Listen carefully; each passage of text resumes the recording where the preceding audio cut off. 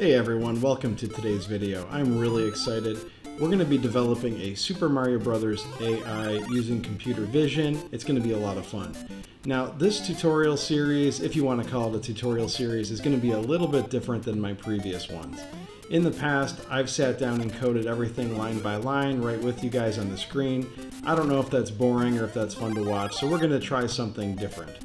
This time, I'm going to go ahead and code this project, and every time I hit a small milestone, I'm going to stop, I'm going to record it, I'm going to walk through it with you guys in detail on how to do it, and let you guys feel free to try to have fun and experiment on your own. Of course, the code will always be available for download from my GitHub, and I look forward to answering your questions or comments down below. And with that, if you enjoy what you're seeing, consider liking and subscribing. I would appreciate it. Okay guys, so the current setup that I have is I have my Super Mario emulator on the top right hand corner here. You can see where my target mouse is here. I've got Super Mario up in that corner. It could be anywhere. I just put it up there for convenience, and I'm using Linux. I'm able to pin that to the top of the desktop. You may or may not, that doesn't matter. The point is I just got that pinned in the corner. And let's run the code in its current state, and let's talk about what we're going to actually produce with our current program. So the program has two windows which I'm going to discuss right now. The first one is the computer vision preview window, and you can see that it looks like the game window, and it's able to identify a few different objects like Mario and the mushroom. So I'm going to go ahead and start a new game here. And you can see how Mario, his character is highlighted with a blue circle. It says Mario. If I start running here, it's going to follow Mario on the screen, so it's able to track Mario's position. And when I pop out this mushroom, it's green, so that's a good item. It says mushroom, Mario gets it. Now you'll notice that a lot of things like bricks and big Mario are not currently highlighted. Those haven't been implemented. I've just implemented small Mario and the green mushroom at this time. This is just kind of a proof of concept. So this first step is we're able to capture our game window. We're able to preview it if we would like to. And we're able to start identifying objects on the screen. So we're currently identifying Mario and a mushroom. And we can use the methods that I use to capture those two to capture other objects, which is something that I'm going to go ahead and do probably before the next video, like blocks and pipes and things like that. And but that's the first kind of milestone, is that we're able to capture our window, we're able to preview it and identify objects. Now the second window is a really weird looking window, and if I move around you'll see that it looks like this. Now this is not something that's meant to be displayed normally or provided to the player or anything like that, or to the to the viewer, not the player. I guess the AI is going to be playing our game. Now this looks really weird. This is not an image actually. This is actually just a visual representation of a type of data. And what that data is called a match template. So I'm going to explain what a match template is in a little bit more detail. But essentially, the AI, this is the match template preview window, if you want to think of it as that, for the mushroom. So this is actually just for the mushroom. And the items that are highlighted in white on the screen are things that are closer to a mushroom. And the things that are black, like the background is solid black, those are things that are less like a mushroom. Now that's kind of a weird concept to say something is more or less like a mushroom. But what I really mean is the AI is able to identify like what is an object and what is not an object. So obviously things that are objects like these blocks, that's more likely to be a mushroom than just nothing like empty background space. So that's why there's a little bit of a brightness there. But of course they're not really the mushrooms, and the game doesn't identify them as mushrooms. It just is able to identify, it's kind of like a probability from 0 to 1 or 0 to 100%. How likely is it that this thing matches the other thing? And if it's a mushroom, you're going to get a perfect match or close to a perfect match. But if it's something that looks similar to a mushroom from a pixel perspective, you're going to get something in between. And that's what we're seeing here is this preview. We're seeing all the things that the computer is looking at and comparing to our mushroom template. So I just wanted to give you this preview. So these are the two things that I've implemented in order to get this code. So here's Mario. again, you can see Mario has the blue circle around him with the name Mario next to him. And the way the computer is able to find Mario on the screen is using this match template, a similar one to this. Now this one is dark because Mario doesn't look like a mushroom, but if we were looking at the match template screen for Mario, we would see a very, very bright Mario spot there because Mario exactly matches Mario. So that's the current state of the project, pretty cool. Now let's look at the code and how you can implement this. Okay, so I created a class called Mario AI, and this is going to be the main AI, class that's going to be the thing that's actually performing our, AI logic. And I've currently implemented just a few functions, and they're pretty simple. So I have an init function, which is our constructor, and I'll explain what this does, but essentially all it does is loads in all of our templates. And I know you don't know what a template is yet, but we're going to look at that. But essentially it's just going to find all the templates that I give it from a template file. We'll explain that in a minute. That's pretty much all that does, is it just sets it up with some default values. So we're going to have some default values here, and it loads in all of our templates. And then the next function that I have here is called set screen corners. And this is just a very simple function. It's going to hold some values here. So the self.top left, bottom right, those are two variables that are stored in this class. And essentially that's just going to tell the AI where on the screen is the game. So you may use a different monitor resolution or a different size. Basically, I just want to tell the game when we start, here's the top left-hand corner, here's the bottom right-hand corner. That's where I want you to look at for the game. So if I move it to a different monitor, to a different size or resolution or scale, that would just be set appropriately. So that's all that does. And then, so this first part here is pretty basic stuff. So now we get into the first interesting part of today's code. And I'm gonna minimize the Mario window here so you can see this code a little bit better, guys. What the first important function we have here is what I call start screen capture. And essentially this is the function that is going to start our loop that's going to start capturing our screen and displaying it, not just for display purposes, but also for computation purposes. And if you've seen my other videos, I'm doing that with the MSS library. The MSS library I found is really nice for cross-functional, cross-platform screen capture, and it's fast. It can be extremely fast. So to do that, you're going to need to make sure you install the MSS library, using pip install MSS, and you're going to need to make sure you import that into your project. So essentially what we're doing is we're instantiating a MSS object, which is our screen capturing object, and then I'm setting an infinite loop while true, and I'm using that object to grab a screenshot, and this is where those coordinates come in. So it's going to grab the pixels from the top left width, and you can't see it, but I'll go to the end of the line here.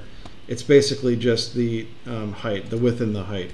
So essentially this screen capture grab takes the the corners of that object and it returns those pixels.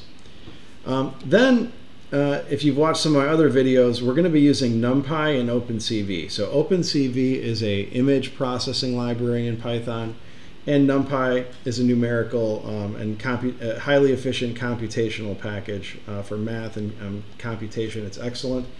We're going to be using these two libraries. These are going to be our bread and butter libraries for a lot of our processing. And all I'm doing is I'm taking that image that came back in that was stored in memory, and I'm converting this into a NumPy array. And the reason I'm doing that is OpenCV works with images, and the data format of those images is a NumPy array, essentially. So if we have a piece of data in the format of a NumPy array, we can manipulate that as an image in OpenCV. I'm creating a copy of that image as a grayscale image. So a lot of our computations will be done using grayscale and not the color. We're going to use the color for preview, for fun. But essentially a lot of the faster computation we can do in grayscale. That's going to make it easier and simpler and hopefully speed up our code. And the self.find templates, this is just a kind of placeholder function where I'm going to be talking about template matching in a moment. And then after we capture our images, and we have them in the format of a NumPy array. So we have an image and a gray version. So we're actually storing two images in our object. Every time this thing loops, we're going to be overwriting the previous one. So we're going to always be keeping a fresh copy every iteration of this loop. And we're going to use OpenCV to preview that. So that's the start screen capture function. You can take a look at that and implement that in your project. So now let's talk about template matching. So let me actually show you what a template looks like first. So I'm going to go to my project folder here, and I created a folder called Assets Templates. So this is for my project. So let's just look at the mushroom image first. So essentially the mushroom template is a series of pixels that are unique enough that I'll be able to find those reliably in the game. If you think about it, a lot of these objects are not square, and we need to have a matrix of data. And one of the challenges is the background color is not going to be constant between levels. So if you think of an object as, let's say, round or not square, it's a lot easier if we can chop out a square portion of that object and use that as our template. So instead of using the whole mushroom, I'm using the square rectangle that's basically chopped out of the center. And that's my template. And you can see I kind of did the same thing for Mario. So Mario, you can imagine I chopped a rectangle right out of the middle of Mario. So that way I don't have to worry about his arms and legs dangling in front of different objects like that green mountain or the blue hill in the back, the blue sky in the background, which can make it more challenging. I have a nice frame of reference that's going to be constant regardless of the objects in the background or around Mario. And essentially what template matching is going to do is it's going to take this template and it's going to scan all across this image. So you can see my cursor here. It's going to scan and it's going to eventually find, okay, here's the one that matches the best. That's where Mario is. So here I am down in the code, and you can see what I'm doing is I'm providing OpenCV with a match template. I'm providing it with the grayscale image of the whole screen. That's the image that's stored in memory through that loop that we just talked about. And then I'm providing it with a template. So I have a function here that essentially loads all these templates in. You can see this. This is where we go back to this initialization. And if I go down to templates.py, you can see that these are basically names and file locations that I want to load into memory. And that's what happens initially. So for example, all these templates of Mario get loaded into memory. This template of a mushroom gets loaded into memory. Each of these templates is going to go through a match template function in OpenCV. That's the template here. So in this case, we're matching the mushroom template to the whole image. And we're coming back with a normalized coefficient. And that's just what I just explained, that black and white. Black means, black you can think of as 0% match, means has nothing in common with the object. And a 1.0 or would be like a 100% match. It would mean that every pixel exactly matched the pixel in the template. And of course, if you were off by, let's say, just a little bit, like all the pixels had shifted over just a hair, that match template would return something in the middle. It wouldn't be a 100% match, but it would still be a high match. So what we can do is after we get this match object, we can use another function called CV2 min-match location.